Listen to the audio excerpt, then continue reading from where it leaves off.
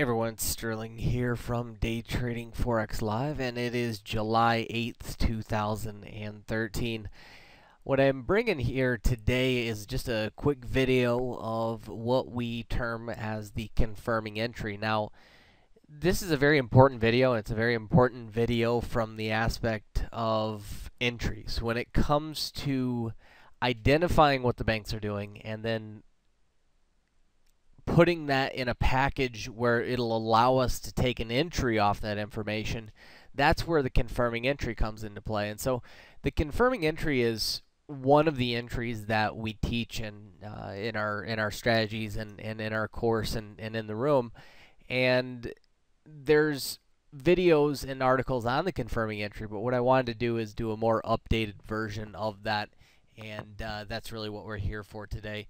So we'll get right into the video and get right into why it's useful, why that confirming entry is useful. Well, from the standpoint of those of you that are not members of Day Trading Forex Live and are not part of the Day Trading Forex Live community, if you're familiar with the site, then you probably view Chad's commentary each night. One of the most important parts that you have to understand with the commentary is that Chad will choose multiple levels. Now, those multiple levels are not going to be as selective as what we choose in the review and what we go over in the members review, but it's still a very good selection of points based on previous manipulation to identify where the banks could create that manipulation from. And so, with that being said, the entry is not taken when the market just goes into a level. We don't just randomly take the entry, and that's where the confirming entry comes into play. So if you've seen the commentaries and you've said to yourself, okay, well, the market's gone into this level, how do I know to take the entry or not? That is where the confirming entry is one of the tools that we use, a very good tool, and we'll get into that and kind of explain the basic principle behind it. So what I've done here is I've drawn a level of one spot 5,000, just a random number. Obviously, that's probably where the pound's at, or in that area. You know, I guess the euro was at one spot 5,000 at one time. So the point is just a number on a chart. So let's just say we had chosen this as a high probability point. So let's say this is maybe one of the points chosen in Chad's commentary, or maybe it's one of the points we chose in our daily market review for the members. And how do we know to either take a trade at this point or not? Well, assuming the market is below this level, what I'm going to do is I'm going to pause the video and draw out a scenario of what would happen as the market comes into this point, and I'm going to draw out a valid entry. So let's do that, and then we'll walk through it. Okay, so basically what I've done here is I've drawn out a standard confirming entry. This is one way that the confirming entry can set up. And as you can see here, I've labeled 3 of the candles: candle number 1, candle number 2, and candle number 3. So anything not labeled is really just for illustration purposes. It just adds to the picture of what we have here, and is really not all that critical. So what's labeled is really the critical part, and that's what we're going to be looking at a little more in depth. So this is obviously a shorting opportunity, and let's just say that in this case, Chad or I were looking for a second push down in the market. Remember, we trade based on market cycle. If you're not familiar with that, there's a lot of information on the site based on market cycle. You can check that out. But what we were looking for was a shorting opportunity in this example. And so as the market comes into 1500, as the market comes into this level here at the 1500 point, the question becomes, do I take the trade as the market comes into this level, or do I not take the trade? And as you examine the reviews or the commentary, that's the critical question that you ask yourself as you come into those levels. So the basis of the stop run and the basis of the confirming entry is that the high probability point that we've chosen gets broken by at least 3 pips or more. Now, Why is that critical? Well, our belief, when we choose a high probability point, we believe that there's orders sitting above the key level that we're looking at. In this case, we're looking at the 1500 level in just this example. And so we believe that there's orders sitting above that. Now, we walk through how we choose levels and why we choose certain points in the course. We're not going to get into that because it's a whole separate video, and again, there's already information on the front of the site for that as well. But we believe that there's orders sitting above that. So in order for us to visually see that smart money has taken the orders, we need to see them break that high probability point by at least 3 pips or more. That ensures us that stops were more than likely taken above that point. So in a standard 3-candle confirming entry setup, this is one way where, notice how the first candle breaks that high probability point and then gets rejected back down below that high probability point. So that's what we term as a stop run candle. That candle, as the name implies, went above the area that we were looking for, took the stops, and was rejected back down below it. Now, do we take the entry after the first candle closes? No. What we do is we then wait for the second candle to open. The second candle is what we term as the confirming candle. Now, the confirming candle has 2 rules, and again, we're looking at it from the example of a shorting from a short setup. And those 2 rules are: number 1, it needs to close below the body of the reversal candle. Therefore, in this case, candle number 2 would need to close below the body of candle number 1. It did that very clearly. And the second rule is that it needs to close in the lower 2/3 portion of that candle. The reason we use that rule is it just ensures that our confirming candle is aggressively confirming that reversal, because technically, if you look at it, and you were to draw this candle out a little bit differently, let's say you were to draw out the second candle like this, and that second candle looked something like what we have drawn out here. Notice how, does this candle close below the body of that reversal candle or below the body of the first candle? Well, yes, it does, but it's closing way up near its highs, and it is definitely not confirming the reversal. And that's why we want to see it close in its lower 2/3 quadrant. Okay, so by it closing in its lower 2/3 quadrant, or the lower 2/3 of the candle, what that does is, again, it just ensures that the reversal is stronger, and it confirms that more in our minds. So after those 2 candles have closed, technically that is what we'd term as the confirming entry. And so those 2 candles represent what either dictates that the trade is valid or not valid. And the question then becomes, okay, well, is the entry taken after that second candle closes? The answer to that is no. At the close of this second candle, you may very well be about 15, 20, 30 pips away from the high of candle 1. So if we wanted to use a 20 pip stop and get our stop above the highs of candle number 1, and again, that's another topic of why we want our stop loss above the stop run high. Again, that's a separate video, but we always look to use a 20 pip stop, and therefore what we need to see is we need to see candle number 3 pull back to within 15 pips of the high of candle number 1. So very simple. All you'll do is you'll put your cursor above candle number 1, right at the high, measure down exactly 15 pips, and that's where the entry becomes valid. So depending on your scale, maybe this third candle would have to pull back to this point where the red line is.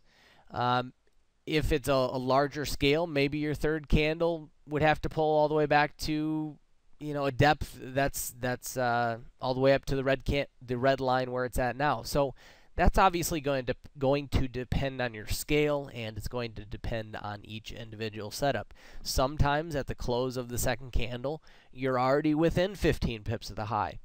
And at that point, the entry, again, would be valid. The deeper the pullback, the better, but 15 pips within the high or closer, and the entry is valid. In the case of a long setup, you're obviously flipping everything I'm saying here and looking at it from an inverse situation. So this is one example of the confirming entry, but what I want to illustrate in this video is that the confirming entry can look a few different ways. And so what we're going to do now is I'm going to clear out some of the candles that we have here and draw it visually in a little bit different way. So let's do that right now. All right, so we've drawn this out a little bit different, but if you look at this, really it's illustrating the same principle, and that's what I want to really discuss with you right now before we talk about this. I really want to urge people to not get caught up in the candle patterns. No doubt most of you listening to this video have tried a strategy based on candle patterns.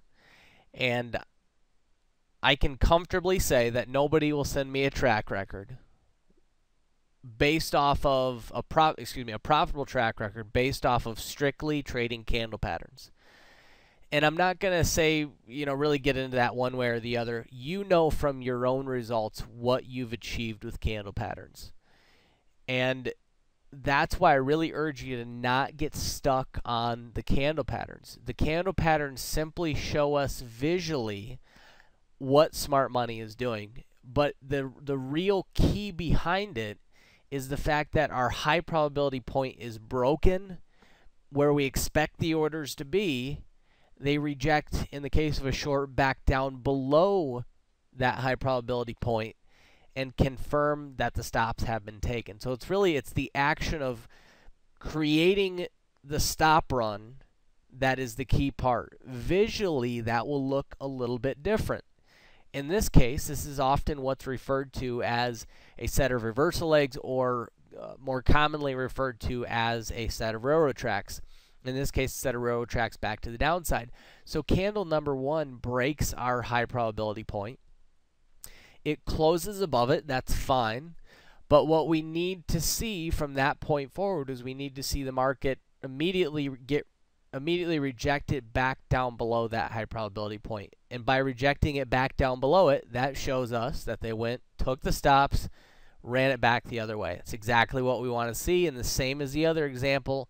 As the third candle pulls back, the entry is taken on that pullback. So again, same exact thing, just visually looks a little bit different. So let's show one more example.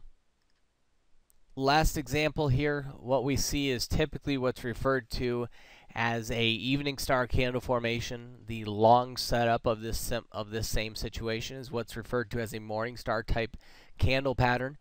And again, the principle behind this is the key part. And what is the principle behind all three of these examples? The principle behind it is that they're going above our high probability point, taking the stops, and what illustrates them and what gives us the strongest clue that they are taking the stops is that they quickly reject it back down below our high probability point. So one of the advantages to reading the commentary each day, and one of probably the biggest advantage of those in our members community, is that we choose these high probability points for you and walk through why exactly we're choosing each point. So as you're looking at either the commentary or if you're a member looking through the reviews, when you identify these points, the principle is what you want to keep in mind. Don't get stuck on the candle pattern. Getting stuck on trying to chase these candle patterns is going to result in the same losses that you've probably experienced with any other candle pattern based trading strategy. So again, focus on the principle. When it comes into that high probability point, is it breaking it and quickly getting rejected back down below it? Candle number 1 again, or candle number 2, the confirming candle, has 2 criteria. Let's go through those 2 criteria again. Number 1, in the case of a short, it needs to close below the body of the first candle. So in this type of setup, that would be your small bodied candle in the center. Criteria number 2, in the case of a short, it needs to close in its lower 2/3 quadrant, or the lower 2/3 section of that candle. And again, what that rule does is that simply tells us we have a strong reversal candle, or a strong confirming candle as we call it. In this example, what's important to note is that in order for the confirming candle to be a confirming candle, it has to get back down, again in the case of a short, get back down below that high probability point, as this very clearly does, gets well below that high probability point of 1.5000 that we have marked out there. Now guys, one of the key things to remember with this is that this strategy, or this little section of the strategy, really at the end of the day, this is a very small portion. This thing has stood the test of time. For the first 2 years of Day Trading Forex Live, Day Trading Forex Live was nothing but a live trading room. That means every single one of my trades was live, and at the core of a lot of those trades was the confirming entry. And so what helped me maintain that profitability over the course of years in front of everybody was using the confirming entry. So it's the combination of two. It's having the ability and the know-how to first and foremost select the correct levels. That's at the heart of it. If you're picking the wrong levels based on, you know, the criteria that we use, well then you're simply at that point you're just trading candle patterns, because you have to be able to select the right levels. But after you've identified those correct levels, and one of the easy ways to identify some decent points is to go into Chad's commentary each day. When it gets into the levels he chooses, does it validate this setup or not? Because the manipulation's job is to do two things. If that level is not going to hold, then its job is to not show us a valid confirming entry setup. That level should just simply break and should never show an entry. That's one job of the manipulation. However, the second job is if it's going to turn from that point, if they truly are taking the stops at that point, then a valid confirming entry should set up and should give us an opportunity to catch it. Obviously, it's not going to do it every time, but it's a happy medium between providing enough confirmation to not get burned on a lot of false turning points, whereas not giving too much confirmation to force us to miss so many trades. Another great principle of the confirming entry, or another great side effect, if you will, the confirming entry, is it fixes some of the problems that a lot of losing traders have. Many traders that are struggling to turn a profit, they can know a strategy up one side and down the other, and they can watch somebody else profit with that exact same strategy, but maybe they don't turn a profit with it. One of the main reasons behind that is, aside from risk, reward, and money management, is the different psychological factors such as the patience to wait for it, discipline, and a solid trade plan for knowing exactly what to do as the price comes into that level. And the great thing about the confirming entry is that it forces you to be disciplined. If you are waiting for exactly an exact confirming entry, a valid, clear confirming entry, and so it forces you to be patient, it forces you to be disciplined, and those are great qualities that make up any profitable trader out there. And so it's a teaching lesson without actually having to go through that process, and really it teaches the lesson maybe better than you could ever do with words, because it's forcing you to wait for your criteria. When that criteria is satisfied, you're taking a trade. When it's not, more importantly, you're sitting on your hands, and it teaches you that discipline to do so, which is also critical for the profitable trader, or becoming a profitable trader. Well, I really hope you enjoyed this video, guys. Again, do not get caught up in trading candle patterns. You will get burned. Trading candle patterns will result in the same losses it did for you before, and it will result in those same losses down the road. The key is the combination. Being able to properly identify those high probability points, and then waiting for the valid manipulation, waiting for the banks to show their hand, give us the entry. That's when the trade is taken. We don't try to take lackluster trades. We select only the best points, and we select only the best confirming entries at those points. Doing so is the key to getting in the trades that are going to give you the high risk reward. A high risk reward, as I always say, and as the article that's on the site, if you haven't gone over the risk reward article, I'll probably link to it at the bottom of this. Risk reward is almost always a common denominator of profitable traders. And the great part about this is that you're not going to win every single trade, but the trades that it puts you in are trades where the banks have just entered the market. When the banks enter the market, they're not going to run the price 20 or 30 pips.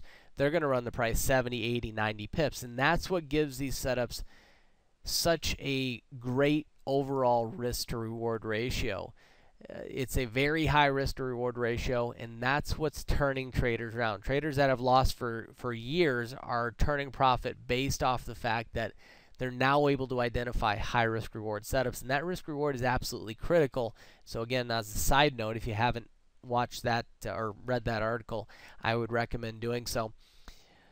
If you'd like to learn more about the strategy, if you'd like to learn the complete in-depth breakdown of the bank trading strategy and essentially how we track banks on a day-to-day basis and what allows us to identify what they're doing and to get us into their trades. If you'd like that breakdown, if you'd like the daily support, a live trading room, and the members community, as well as, again, the daily market review, which is probably the most valuable part, feel free to check out our course or shoot us an email. We'll be happy to get back with you and give you a bit more information on the strategy or anything else you may have questions on.